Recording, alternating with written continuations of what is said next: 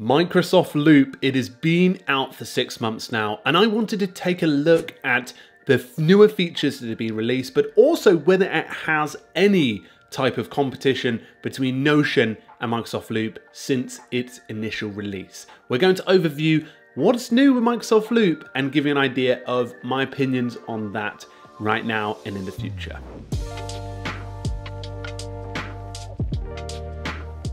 So yeah, Microsoft Loop been out for some time now, but it has naturally sort of not got the momentum it needs to be like talked about every single day. It's not being brought up in conversation since its probably initial release of the first week, where people did tout it as a Notion competitor and a Notion killer.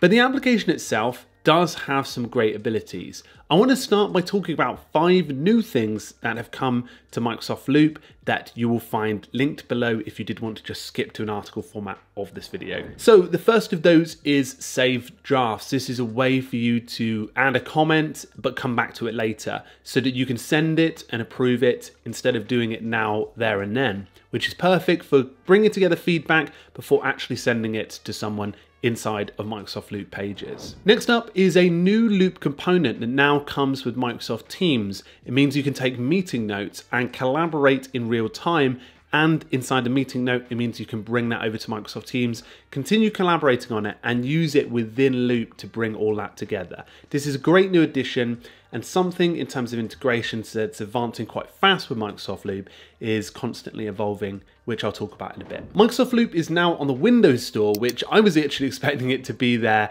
initially, but it's now on the Microsoft Store, which means you can download it from their App Store.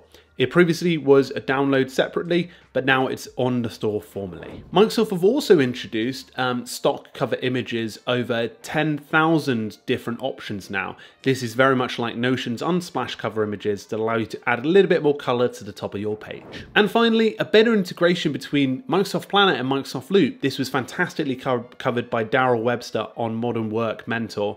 You can find how it works and a little bit more how you can bring those two applications much closer. Microsoft Planner being the project management software, and Microsoft Loop naturally being the one we're talking about in this video. So there are 5 of the biggest changes that Microsoft Loop has introduced, and to be honest, they're not massive. Some of those integrations that they did with Microsoft Teams and Microsoft Planner are probably the most notable, and it's definitely quite an obvious element that Microsoft Loop isn't developing even as fast as apps like Notion are right now. Now, Microsoft Loop is sort of relying on its entire marketing and entire distribution being on other applications. It's sort of like the glue between other Microsoft 365 products. The likes of Teams, OneNote, and many more are starting to bring out integrations with Microsoft Loop that are more mainstream, which means those who are using those products will get introduced to it pretty instantly. So I can imagine if they did some sort of metric of how many users Microsoft Loop has, it would be pretty considerably high. Very similar, I guess, to the likes of when Google Plus first initially posted how many users that they had after forcing most of those users to switch over to it when creating a Google account. So as you can imagine, a lot is relied on that distribution and connection with the existing ecosystem in the Microsoft 365 network. But how does that battle with the likes of Notion in the market? Notion has got a good amount of credibility, it's got a good amount of companies and teams using it, as well as individual users across the world. And it really doesn't just span individuals, it spans teams, and it really goes beyond a lot of the abilities that initially were set up. I remember when Notion was out in 2013, and a lot of people were saying this is only for team users, but it's naturally where the community came in and stepped in and made it for individuals, which is where the growth and success of Notion has been.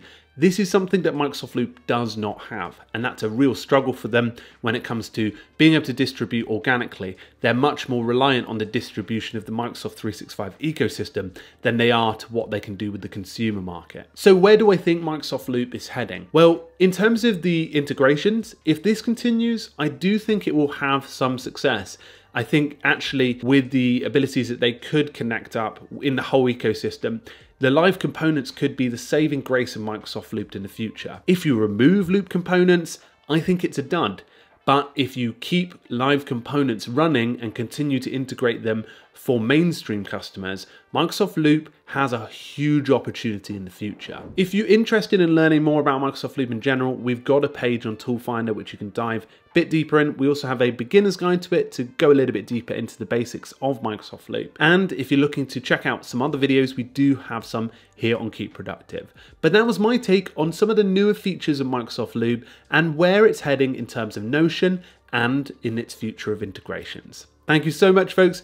I hope you enjoyed it. Please do check out some of the other videos that will be popping up after this, and do subscribe and like this video if you enjoyed it. Thank you very much, folks, and I'll see you all very, very soon. Cheerio.